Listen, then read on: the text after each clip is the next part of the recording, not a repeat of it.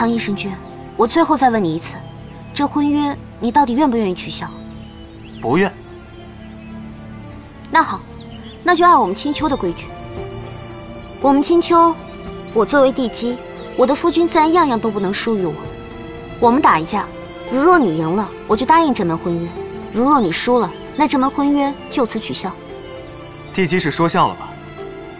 本君向来敬重女仙，从不会同女仙交手。既然苍衣神君不愿与我打这一架，那就说明已经是默认要取消婚约了。多谢神君成全。等一下，本君对帝姬的心意，天地可见。既然帝姬有意考验苍夷，那苍夷必定会欣然应战。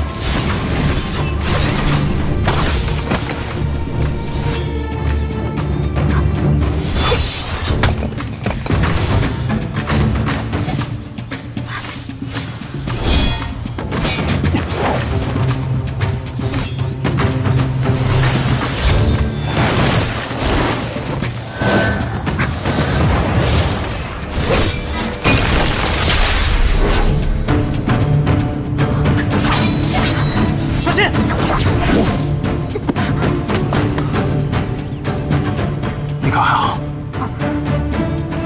还未分出胜负，再来！住手！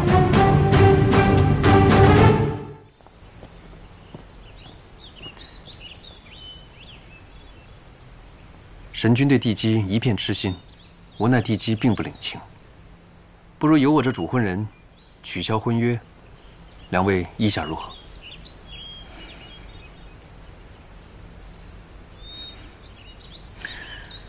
你竟如此厌恶本君！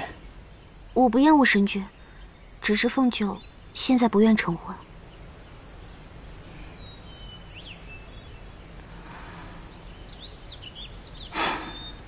罢了。神君答应取消婚约，感谢神君成全。凤九日后定当报答神君之大恩。今日小女悔婚在前，破坏神像在后。 神君对小女虽然一片痴心，但是小女顽劣不堪。今日青丘定会给神君一个交代。白凤九，跪下。哎，白凤九，你身为青丘帝姬，如此肆意妄为，罔顾礼法。 你可知错？此事我亦有错。若我不鲁莽求亲，而先与帝姬培养感情的话，她也不会悔婚。神君不必为小女开脱，纵然有千般理由，也不该折损了苍夷神像。凤九，你怎么说？凤九行事鲁莽，不计后果，凤九知罪。好。 按照青丘族规，有违礼法者，受神鞭20。今日，青丘定会给神君一个交代。上神三思，凤九这身子哪里受得了这样的刑罚？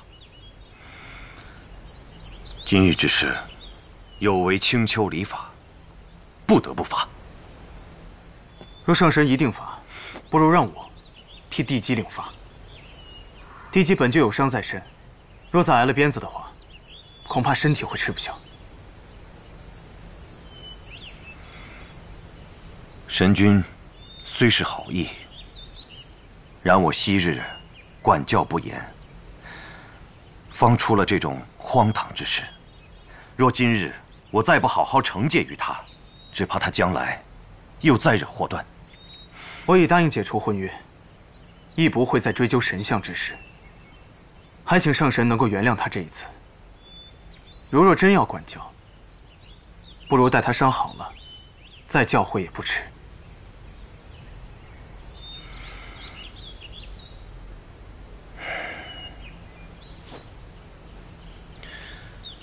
今日有神君替你求情，我暂且饶过你这遭。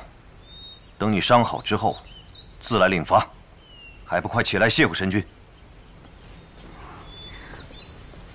多谢神君。上神，劳烦送地基回去养伤。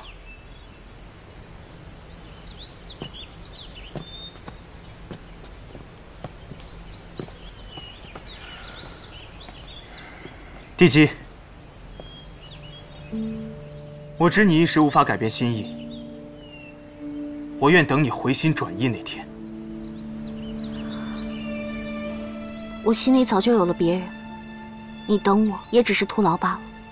我愿等你，是我的事。你只需记住，若有一日你无处可去，有一人在这儿等你即可，其他的无需刻意放在心上。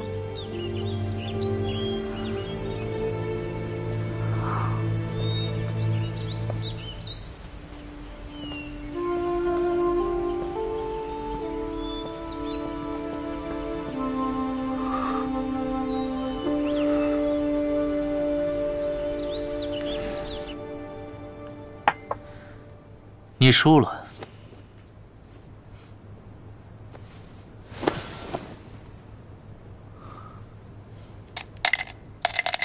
没想到你对那只小狐狸还真动心了。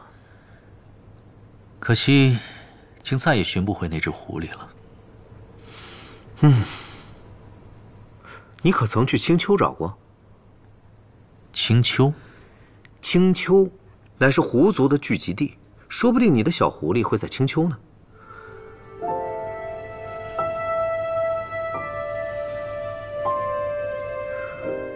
过些时日，我要替夜华去青丘迎亲，不如你我一同前往，顺道去青丘探寻一下小狐狸的下落。毕竟是同族，说不定还有狐狸亲戚在。就算找不到小狐狸，也能有一些只言片语的消息，总比你这样每天担心着强吧。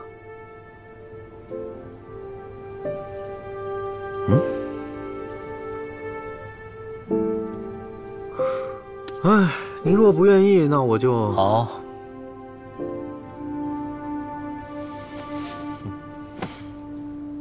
极好。